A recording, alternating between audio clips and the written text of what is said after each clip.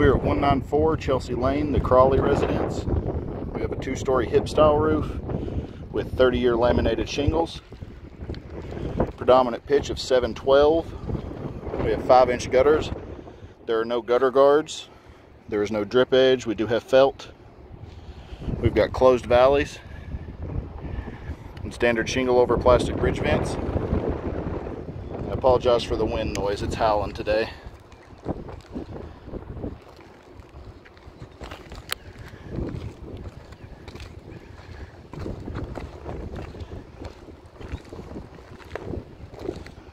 This is the front slope. The front is the west.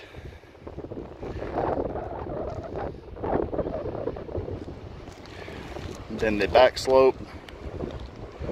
Back is the east.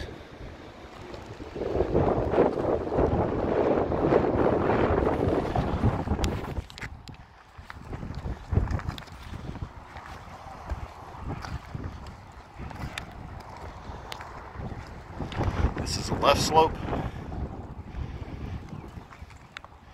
The left is the north.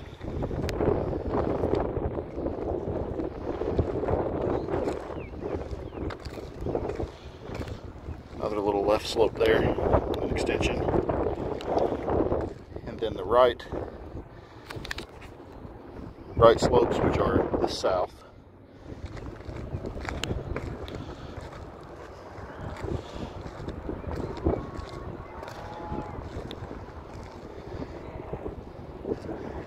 And the right slope is the only slope that have any damage. It is wind damage. It's missing shingles. They're actually here on the hip ridge, but they are scattered this way. You might even see some down there on the deck.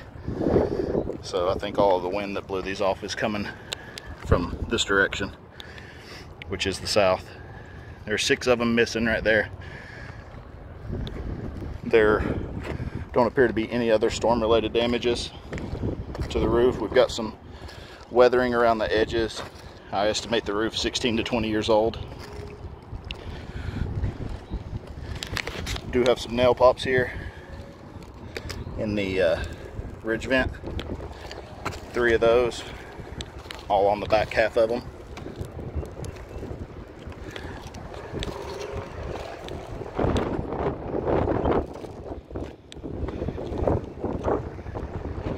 There with the sunlight, you might be able to see some of the weathering around the edges.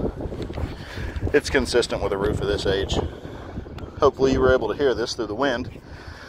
Again, we're at 194 Chelsea Lane, the Croley residence.